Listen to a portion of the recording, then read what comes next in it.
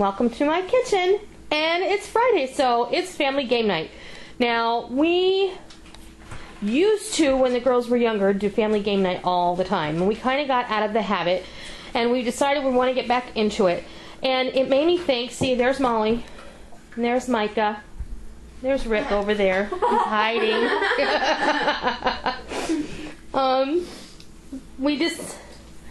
I wanted to take a moment, and I was thinking how important it is. You know, we're all about prepping. We talk about preparing for our nutritional needs. We talk about our food storage. We talk about our security, our water, our gardens, our abilities and our skills. But we don't often think about fun. We don't often think about, in the event that something should happen and we are thrust into some sort of situation where we do not have electricity or cell phones or the everyday conveniences that we are currently living with. I have a massive collection of board games. I mean, tons. This is just a very small sampling that I pulled out of Micah's closet. I have boxes and boxes of them in my storage. And I have every single Trivial Pursuit game they ever made in my hall closet. And I love trivia. That's one of my favorite things. I love Scrabble and I love cards. And I think it's really important, you know, to make sure that you have a good supply of nonfiction and fiction reading material, things that you really enjoy doing, learning about, reading about, books that are your favorites. What, honey? Non-electronic games. Non-electronic games. Checkers, chess, Chinese checkers, Scrabble, Yahtzee, cards. We've got backgammon. We've got chess. We've got so many different things that we can choose from. And just the ability to come together and turn off the television and the computer and and be a family. iPhone. And turn off your cell phone as well, teenagers.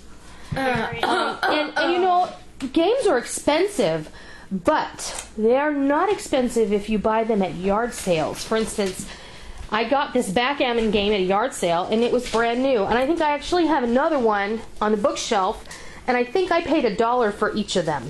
Okay? And they came in really nice cases. And the same with the Chinese checkers. I think I paid $1 for that.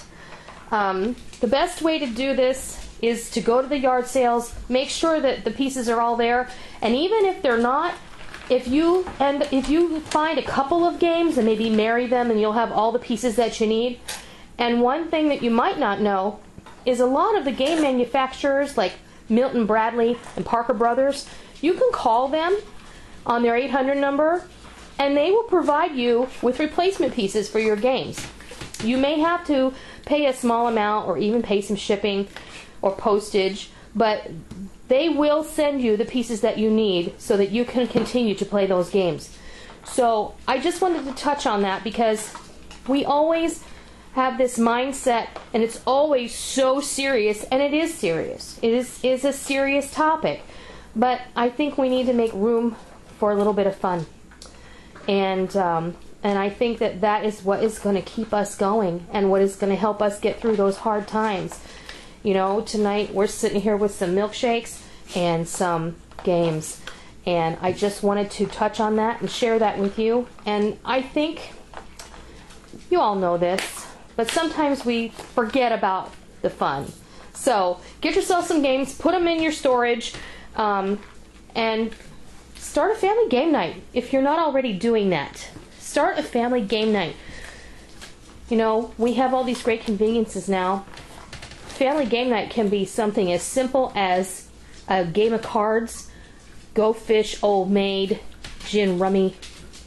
It can be the Wii, you know, get in the living room and set up the Wii and move the coffee table out of the way and bowl or play tennis or just have fun together. It doesn't matter what it is. Be a family. And I think that's a really, really important thing to drive home. So that's where I'm going to leave you. I hope you try it. I hope you love it. And until next time, I'll see ya.